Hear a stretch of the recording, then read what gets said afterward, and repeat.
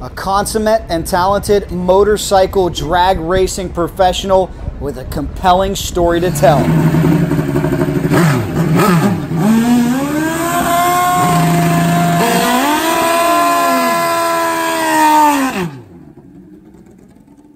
Isn't that an amazingly gorgeous drag bike? That is the one and only Tony Mullen. And if you don't know Tony, stay with us in this video because I am going to introduce you to him. What a story he has. He was a Pro Stock Motorcycle standout. He was an AMA Pro Star Superstar.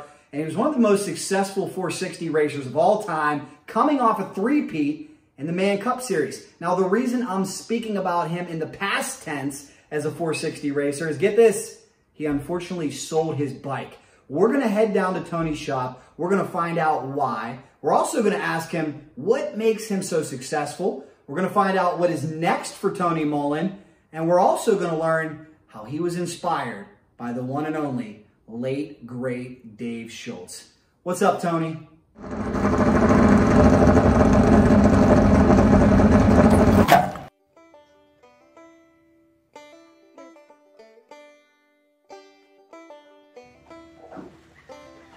Hi, Jack. Hello, CycleDrag.com. All the subscribers.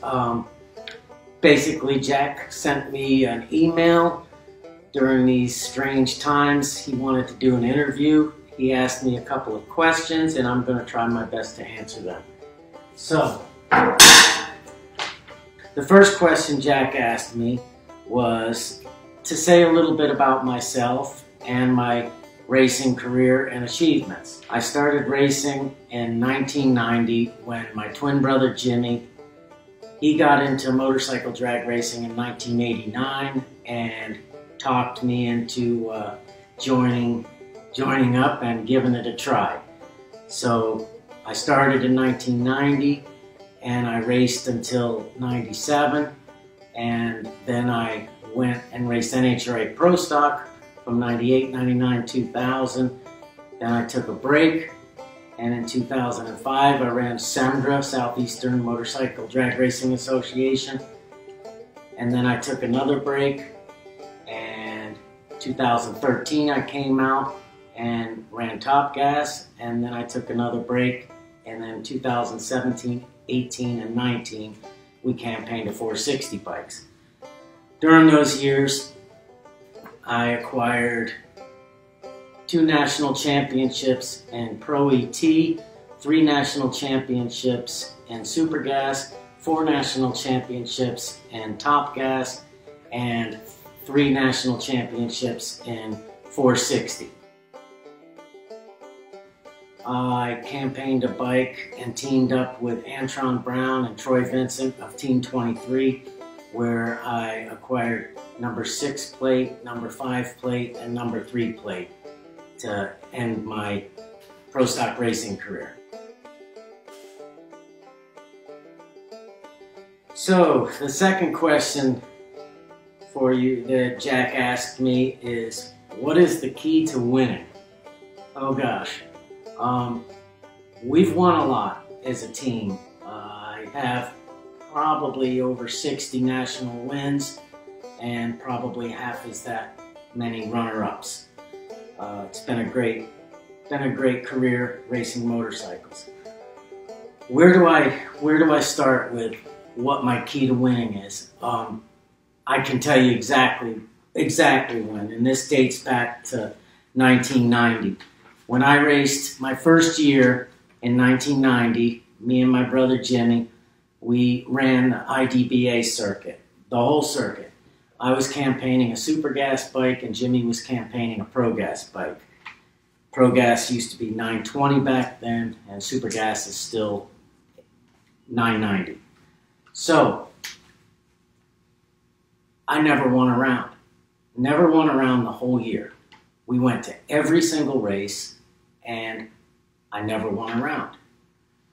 I used to get my fuel from this gentleman down in Fort Myers, and I knew who he was just from starting out racing. His name was Dave Schultz. Never did I know at that point what Dave Schultz actually was and what he meant to this sport. when I used to go down there and get fuel, I would go down to his auto shop and pick up my Sunoco Route race fuel at the time. And I did that a few times because we did a lot of testing and a lot of local racing as well. And towards the end of 1990 season, I got to be pretty good friends with Dave. And I finally went up one day, went down to Fort Myers to pick up my fuel, and Dave was doing great in racing, and of course everybody back then was following Schultz Racing and Star Racing and so on and so forth. And I asked Dave, I said, how do you win so much? I mean, I've been campaigning a motorcycle almost a whole season, going to every race, trying to do everything right, and I just couldn't get around win. So Dave smiled at me, and I remember this like it was yesterday. And he said, Tony, you are a champion. You just don't know it yet. And I said, well, what do you mean? He goes, I can see it. I can see it in your eyes. You're a champion. And I said, so if you were to give me one piece of advice about how to win and how to be a champion, what would it be, Dave? And he said, simple. And he walked over to his bench, and I still have it to this day. He held up this $1 bill. And he said, Tony, what do you see here? I'm looking at him, I'm like, this guy is kind of crazy, but I respect him so much that it's got to mean something. And I said, well, I see $1. And he said, is that all you see? And I said, well, I guess it could get you a cup of coffee or maybe a candy bar, but I see $1. And he said, that's not right. And I said, well, what do you see, Dave? And Dave walked back up to his bench and grabbed a bowl similar to this bowl. And he says, most people see $1. I see 100 pennies. And I'm like, okay, well, that makes sense. There's 100 pennies and $1. And he said, Tony, he said, once you learn that there's 100 pennies and $1, you will start winning. And he said, just think about that. And I grabbed my fuel, said goodbye, and I went away. Well, we finished out the season where, I don't know, I don't even think I got in the top 10 in points. And I kept thinking about that 100 pennies and $1. And I broke it down. And what I did was I thought maybe he's talking about the motorcycle. And maybe he's talking about the parts on a motorcycle. You know, some people see a drag bike. Well, maybe Dave sees it's not just a drag bike. There's so many pieces and aspects of that drag bike. And maybe that's what he's talking about. So I took his philosophy during the off season of 1990 and applied it to my program. And I looked at everything on my motorcycle. I looked at the rear wheel, the sprocket, the chain, the clutch, everything, the two-step, everything. And then I finally figured it out. And we focused on every single piece of that motorcycle and every single piece of me as a racer and a rider. And we broke it down into many pieces. And I figured it out. Anyways, long story short, we went out and we started running Pro Star circuit, AMA Pro Star, with Scooter Kaiser, and we ran 1991, we ran that circuit in Super Gas, and Jimmy ran in Super Comp. I won the championship. And back then, Pro Star had this wonderful banquet everybody got dressed up. It was great. I mean, we would get the trophies, our championship trophies, and it was just a great time. And the person presenting the trophy to me was none other than Dave Schultz. And I still have the picture of him shaking my hand and presenting me with my trophy and a nice check. And he said, "Congratulations. There's 100 pennies in a dollar." And from that point on, I've been really close with Dave. He, throughout the years, we always joke to each other about the 100 pennies in a dollar. Seems so simple, but that's how we apply our racing theory. The next question Jack asked me is, what is 460 racing and why is it so appealing to me?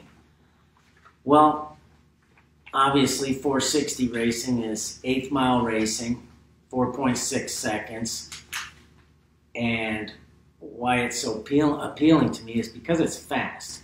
It's extremely fast, and not only is it placing, racing is it placing man against man, but it's placing man and machine against man and machine. So you really have to have your machine exactly how you want it. And there's basically no room for error. Going that fast and accelerating that fast, and then worrying about where your opponent is, and carrying the front tire, and handling the motorcycle, and putting a wheel on somebody, I just find extremely exciting. So, the final question from Jack is, and that's obviously everybody wants to know, why did I get out of racing? Well, we did what we wanted to do in 460. We applied our theory to the motorcycle, to ourselves, and we won a championship.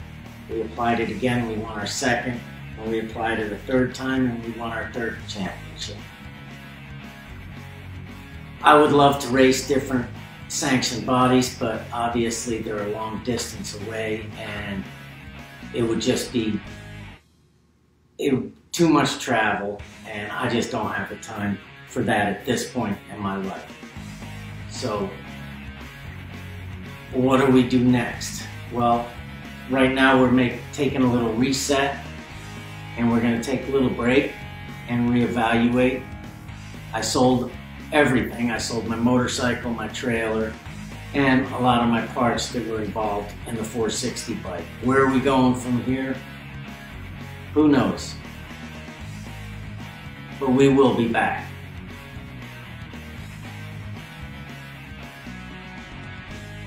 Matter of fact, I really think Pro Fuel Harley is quite an interesting class, so you never know.